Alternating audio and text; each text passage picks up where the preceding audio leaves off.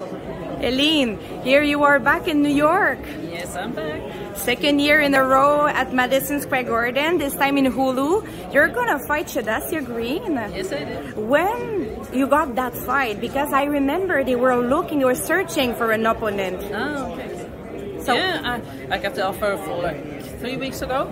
So the intense camp, I'm ready to go. do you feel prepared enough, even if it was only 3-week delay?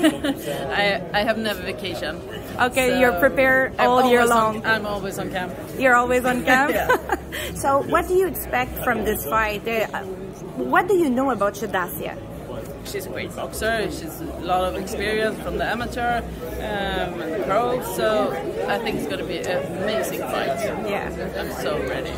Last time, the fight against Franchón didn't go the way you wanted it to go. You had a broken nose, I think, as well. Or yeah, I'm always broken nose, so this is routine. I'm used to it. This is routine. Yes. So right now you accepted this fight because you're 100 perfectly fit. You're ready physically. I'm ready. I'm so strong and confident. So do you think? I'm just looking forward to Saturday. Do you think a win against Shadasia could bring you to a rematch against Franchón? Yeah, I hope so. That's the goal. I hope so.